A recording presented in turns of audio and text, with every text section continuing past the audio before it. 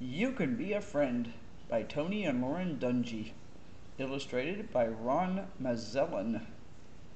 And our dedication page opposite.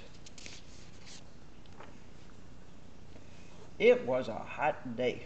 A hot and sticky day. The kind of day when you've got to eat your ice cream cone fast before it melts down onto your fingers. Jordan stood still, not able to move. In fact, he was frozen in place. He had been tagged by Jade in their game of freeze. Justin ran and hid behind a tree across the street, trying to figure out how he could get past his speedy sister Jade without getting tagged so he could unfreeze his brother. "Car!" shouted Jade. All of the children took a time out as a car slowly drove toward them, finally turning into the driveway across the street. It was followed by a huge moving truck that blocked the whole cul-de-sac because it was too big to turn into the driveway. They raced into the house, forgetting that they were in the middle of a freeze tag game, shouting with excitement. "Mom! Mom! Somebody's moving in!"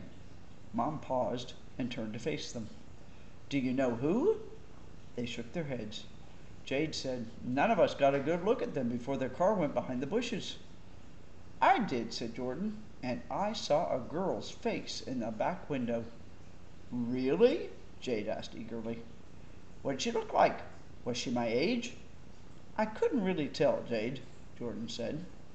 "All I could see was brown hair." Jade was thrilled. She was usually the only girl around and wished there was at least one other girl nearby that she could have on her team.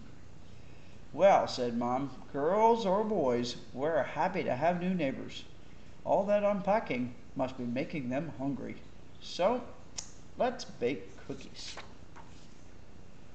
Mom gathered everyone in the kitchen and put the kids to work.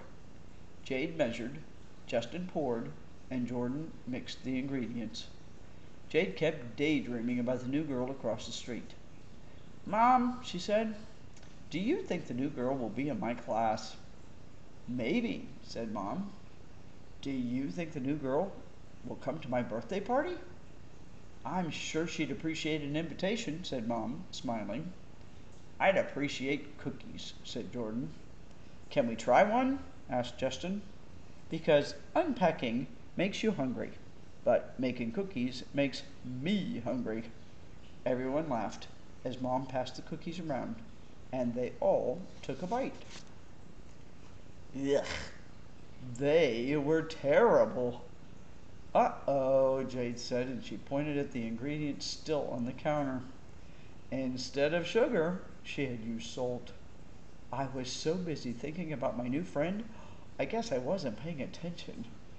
As soon as the new batch of cookies was ready, they sampled a few to make sure they were sweet and yummy. "Delicious," Mom said. And then they all headed across the street and rang the doorbell. "Hi, we're the Dungies, your neighbors across the street," said Mom. "We wanted to say how happy we are that you're here." "We even brought cookies," Justin said. Jade and Jordan were trying to look past the doorway. All they could see were stacks of moving boxes blocking the hallway. "Oh, thank you. We're the Snells," said their new neighbor. "Girls, you have friends here to meet," she called. A girl came out onto the porch. "Hi, I'm Elise," the girl said. "She's not the girl I saw through the car window," Jordan thought. Jade and Justin looked into the house. A second girl came into view, wheeling her wheelchair around the boxes. "Sorry, Mom. I was trying to find my bowling ball when you called me." She then turned toward the family. "Hi, I'm Hannah." "Welcome to the neighborhood, Hannah," the kids said. "Well," said Mom, "you let us know when you settle in. We're looking forward to having you as neighbors." That evening, the family drove to the library, as they often did.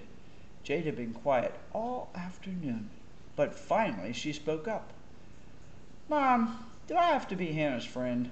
She can't do any of the things that my friends and I do."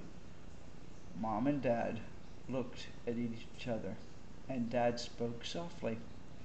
"That's not the best reason to be friends." You should be friends with someone because of the kind of person that they are. Let's find some activities to do with Hannah to get to know her better." Mom added, "God made everyone, and we are all special in His eyes. Sometimes we might have to look a little harder to see that." "But will she be fun?" Jade asked. "Remember when Jordan broke his leg and had to be in a cast and a wheelchair?" Mom replied. "He still was able to do lots of things, including going to the school dance, which turned out to be a terrific time." Jordan piped up, "What about bowling?" She was unpacking a bowling ball. "Now that's a great idea," said Dad. "Why don't we ask the Snells if Hannah wants to go bowling with us?" "Well," said Jade, "I guess we could ask." 2 days later, they were at the bowling alley. Mom looked over and saw Jade and Hannah sharing a lane, taking turns rolling the ball. Jade's ball went slowly down the lane, then down into the gutter. "This is boring," said Jade. "Jade, try it this time with your third and fourth fingers in the holes. That should let you roll it harder and straighter," said Hannah. Sure enough, Jade's next ball sped right down the middle. "Yay!" yelled Jade. "It worked!" Jade and Hannah spent the rest of the game laughing and practicing their aims at the pins. When they were done, Jade smiled at Hannah. "Now that was a blast," she said. Hannah smiled back. "Now that you can knock some down, next time I'll show you how to use the scoreboard." "I can't wait," said Jade. Over the next several days, Jade and Hannah spent much of their time together. Jade was pleased to find out that Hannah was fun, really fun to be around. They played games, shared secrets, and giggled a lot. Jade was amazed at how much Hannah knew about animals, too. One day, Jordan snatched Jade's stuffed dinosaur and ran with it. "I have your dinosaur," he teased from down the hall. "Give it back," Jade yelled. "Jordan," said Hannah calmly, "that is a Tyrannosaurus Rex, and as a meat eater, he will eat all of your other animals unless you give him back." Jordan threw him back down the hall, and Jade and Hannah gave each other a big high five. Then Hannah looked up at the calendar in Jade's room. "Hey, your birthday's coming up soon." Jade was startled for a moment. "How did you know that?" she asked. Hannah laughed. "Well, you have a big red circle around the day on your calendar with the words 'My Birthday' written underneath it. I love to go to parties." Jade smiled at Hannah, but felt uneasy. "Me too," she said. A few nights later, their older brother Eric heard Jade and Jordan arguing. Jordan saw him and called out to him, "Eric, can you answer a question for us?" "Sure, what's up?" "Jade can't decide if she should invite Hannah to her birthday party next week." "Isn't Hannah the new girl across the street?" They nodded. Eric looked at Jade. "Haven't you been spending a lot of time with her lately?" "Yes," Jade said. "But I've been planning my birthday at the water park forever. And if I invite Hannah—" Jade paused, then said, "She'll either be by herself some of the time, or I'll have to stay with her. And you're afraid that if you invite her, then you won't be able to go on the big slides, to surfboard, or go off the diving boards." Eric knew Jade loved to do all those things, but wouldn't want to leave anybody out. "You're really asking if it's more important to have fun at your party or to be with your friends," Eric said. "I can't answer that, Jade. Only you can." "I know. I've been thinking about it all week," Jade said. Eric paused and stared at his brother and sister, saying, "One more thing." They looked up at him, a bit worried. "You're being way too serious." Eric jumped on the bed and began tickling and wrestling his brother and sister. The next morning, Jade walked into the kitchen for breakfast and announced, "Mom, I don't want to have my party at the water park." "But that's all you've talked about for months, Jade. You have really been excited about going there for your birthday."